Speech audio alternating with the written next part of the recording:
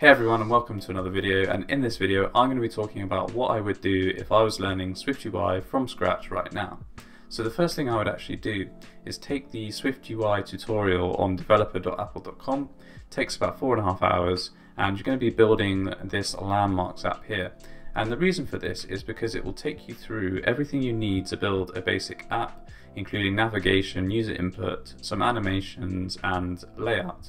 And it also breaks down each of these really nicely, and at the end of each section you'll have this check your understanding, so you get a really good sense of what it takes to build an app like this. And it also will be kept up to date as and when SwiftUI is updated, so that's the first thing I would do. The next thing I would do is go and watch Data Essentials in SwiftUI from WWDC 2020. And the reason for this is because it will take you through how your data should flow through your app and how you should implement this. So it will go over property wrappers such as @state, @binding, and it will give you useful diagrams of how all these things fit together. So once you've got a good idea of how data flows throughout an application and you've built your landmarks app from the Apple tutorial, the next thing I would recommend is to actually go and build your own simple app, because you can then put all these things that you've learned into practice. There's no point in doing any more tutorials because you need the practical sense of how these things are applied. So if you're struggling for ideas for kind of design, you can go to a channel on YouTube called Cavsoft, and this channel puts out a video extremely often, and it will take you through lots of different designs. So you'll get lots of ideas, and you can see what components in SwiftUI are used to implement these kind of designs. So grab your inspiration from here, and then go ahead and keep building your app. Now, if you get stuck, often when you Google something, you'll be presented with this Hacking with Swift website. So this is run by Paul Hudson, and you can search for anything here. So if we search for border, you can see how to draw a border around a view. And the first result in Google will also bring you to this page. So definitely utilize this website if you get stuck. So the other thing that Paul offers is 100 days of SwiftUI.